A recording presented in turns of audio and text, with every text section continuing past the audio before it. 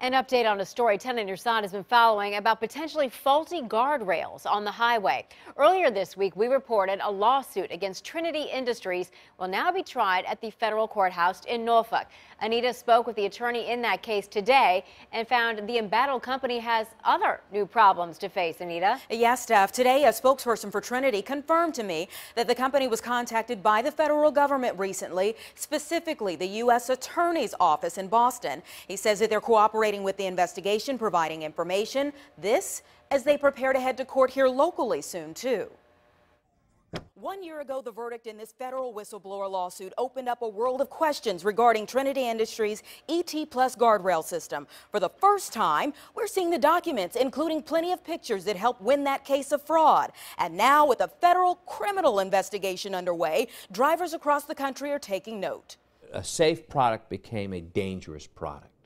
And it became dangerous, and they covered that up. This goal of this suit and the Attorney General's suit is to make sure companies know that if they do that, they're going to be in trouble.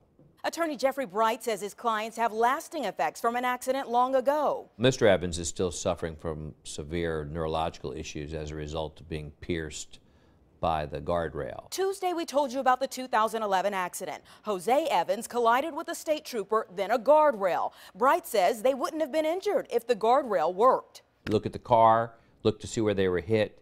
It's the guardrail, not the car, that causes injury, and that's quite clear. I talked to him about the many rounds of testing that Trinity passed in the spring. They passed certain tests with certain products which they decided to test. If you look at the other states' testing, you will see that there's a huge majority of these guardrails that were tested elsewhere that failed. He's glad to see VDOT testing the ET Plus guardrail system again. It's like having javelins lined up along the side of the road waiting for a car. They told everyone that it was something different and then changed the design without permission. Of course, Trinity disputes the testing that's currently going on. Still, they're not commenting on the Evans case. Because it's in federal court, we don't have a specific dollar amount that they're seeking. We do know that it's in damages in excess of $75,000, though, Steph.